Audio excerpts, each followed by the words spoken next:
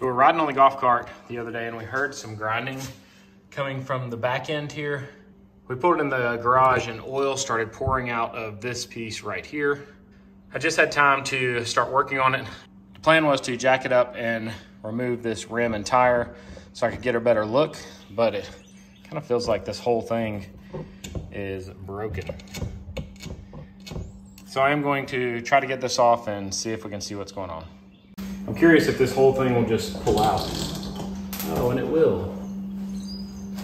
I can see ball bearings in here. Here's one of the balls.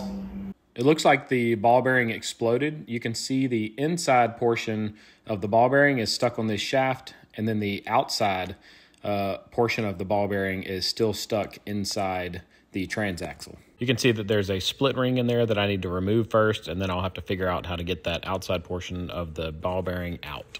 If you're planning to replace the ball bearing and yours wasn't blown out, make sure you drain the oil before you get started.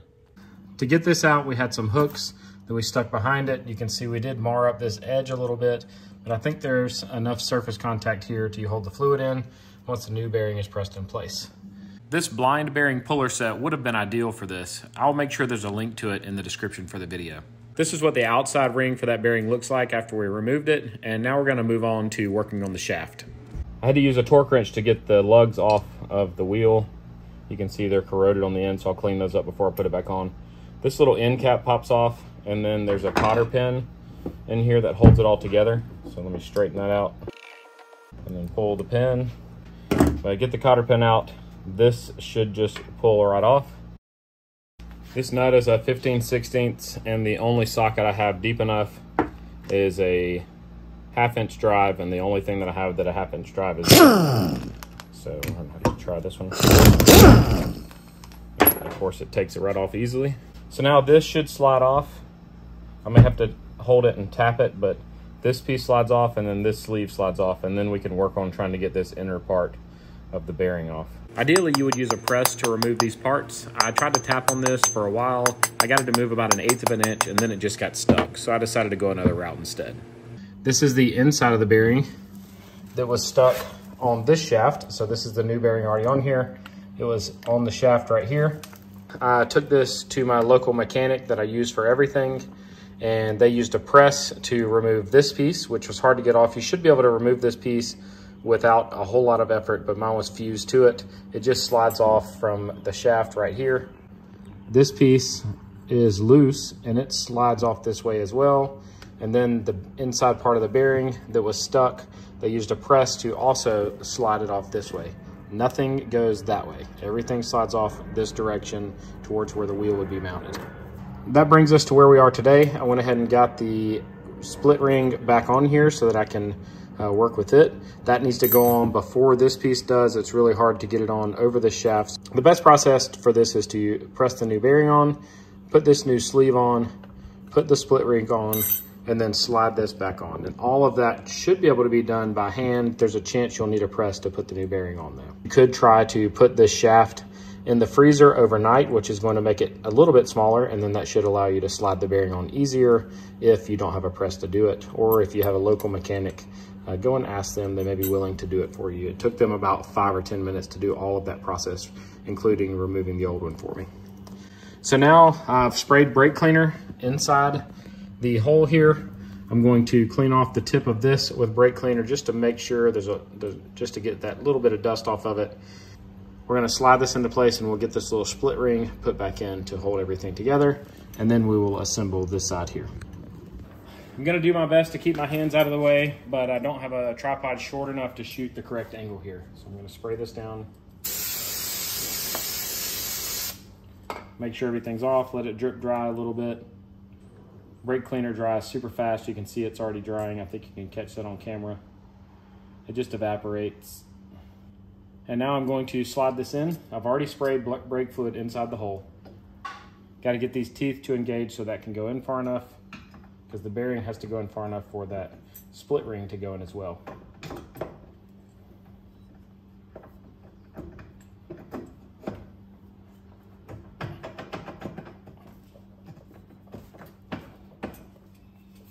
If you need to, you can tap on it to get it to go in.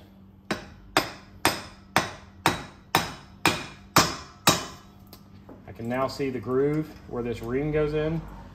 You need pliers to get that in with the correct attachments for split rings. This would be easier without this piece on, so I may pull that back off. So with that out of the way, it's easier to access in here. I'm gonna put my tips through the split ring.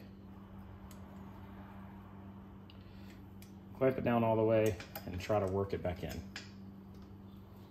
Try to use a screwdriver to push it in here and it snaps right into place. So that should hold everything in nice and firm. The next step is to put the nut back on and the beveled side goes in. With that on there, this little cover goes over it, and then this cotter pin goes in the hole. Got it all the way through, and I'm gonna bend it around.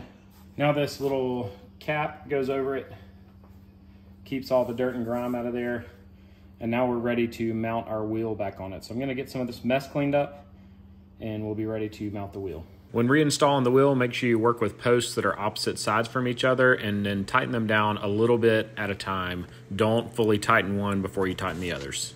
All right, with all that done, I can safely remove the jack stands and lower the golf cart. Now that everything's reassembled, I need to put new Friction Modified Plus shaft drive oil. This is Yamalube lubricant. I found it at a local ATV parts dealer. Last step is to drain the oil. I have something to catch it under here, and I'm removing the oil plug. This is just a hex key or Allen wrench. I'm gonna try not to let it drop in. Let the remainder of that oil drain out. Get this off here, and then we'll remove the fill plug here, and this will allow it to drain a little bit faster, and then we'll be able to fill it back up. Since my cart's lifted, I can use a small funnel and still have room to get the quart to pour in there if I'm pouring from the high side. If your cart's not lifted, you'll need to remove this pan in order to be able to get a funnel down and fill the oil from above. You should fill the oil to the bottom threads for the oil fill plug. It'll take approximately 1.5 quarts, and I did have to jack up the back end of the golf cart to get it all in there. So that issue's been fixed. Now we get to move on to the next issue, which is whenever you come to a stop, your pedal goes almost all the way down and you have that loud noise. So that means we have to replace all of the braking parts inside the Transaxle. So I'll be removing the full thing, cracking it open, and replacing the brake parts. Stay tuned for that video sometime this summer. Thank you so much for making it to the end of the video. It'd be awesome if you'd click that logo in the bottom left-hand corner to subscribe to my channel, and maybe even check out one of my other videos shown on the right. As always, I hope you guys have a great day.